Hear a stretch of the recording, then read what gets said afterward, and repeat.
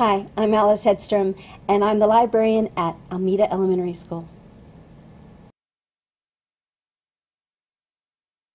Hey everybody, so I'm going to talk to you today about Kahoot. It's a really great quiz in a game format. It can even just be a game. To create the Kahoot, you need to go to Get Kahoot. And for the students to play Kahoot, they go to Kahoot It. And I have mine on the iPads already there, so the kids already know to go to the purple K. So it can be downloaded on the iPads, and automatically it's there, and the kids know what to do. So you go to Kahoot, you create an account, and the students don't need one. You do. That's why you go to Get Kahoot. You log in, then you create your quiz. So when you're creating a quiz, you need to be mindful of time. The program allows you to have certain time limits between questions. 10 seconds, 30 seconds, a minute.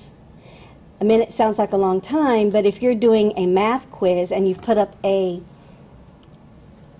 computation that you want the students to do and they're computing on their tables, then of course you would need 60 seconds for them to be able to work through the problem. 10 seconds for a true-false question is really all you need.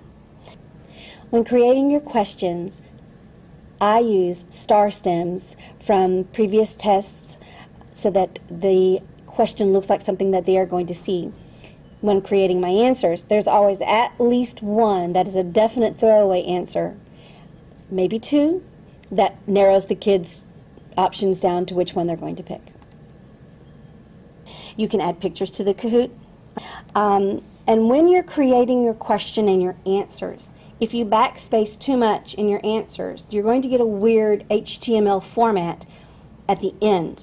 So be mindful, watch, go through your practice questions and fix any of those little things, that the minor errors that do show up. So the students play. There's 4 colors on their iPad or their device, because it can be put on a phone. Blue, red, green, yellow I think is the other one. And the question comes up. They have 4 choices. They choose the color. Then there's a result.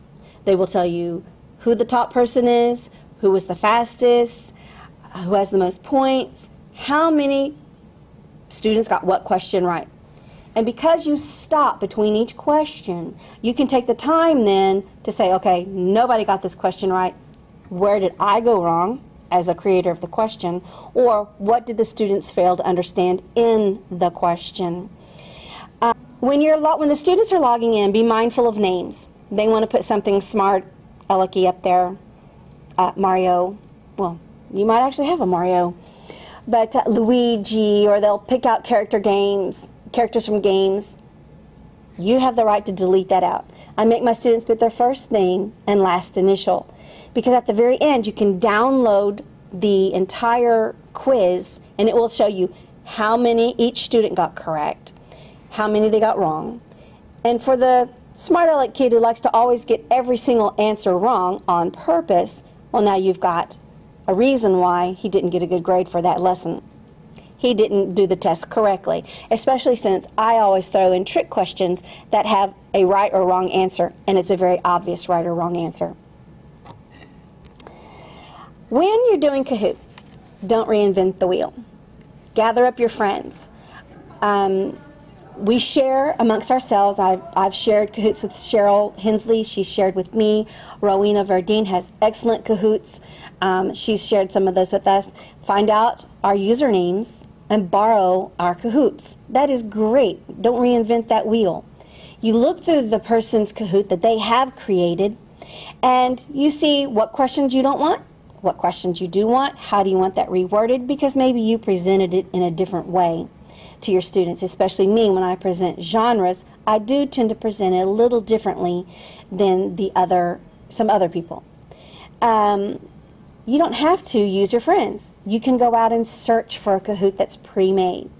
Before you do that, though, please be mindful and be very aware that you want to search school settings. There is a way up there when you're looking at, it's very self-explanatory, that you can look for school settings, because you don't want to go out and get somebody else's Kahoot, and it might not be very proper. But you still need to look through those Kahoots anyway. You're going to download it. If it's one that you like, download, and then go through it. Be mindful of the HTML formatting. Be mindful of grammar and punctuation. If we are supposed to be modeling for our students, our Kahoots should be also modeled for our students with capital letters, proper punctuation, so forth.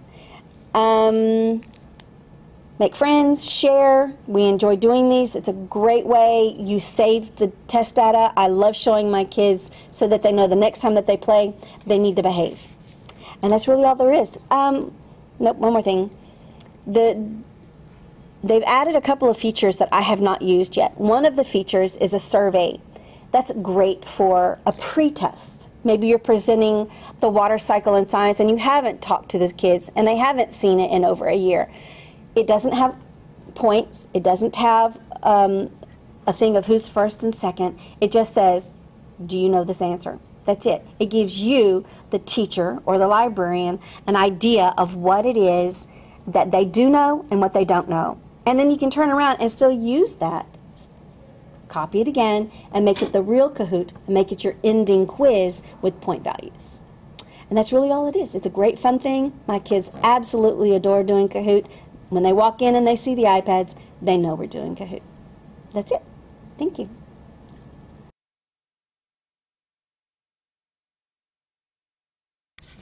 There's your game pin. Remember, first name, last initial. 2835323.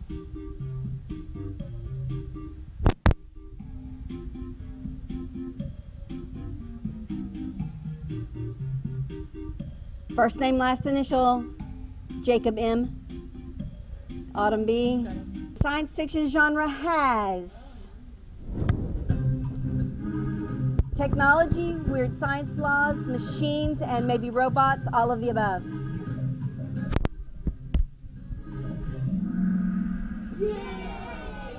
And the realistic genre can.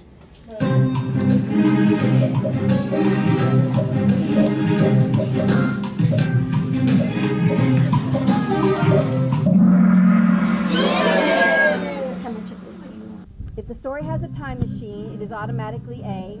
Choose something.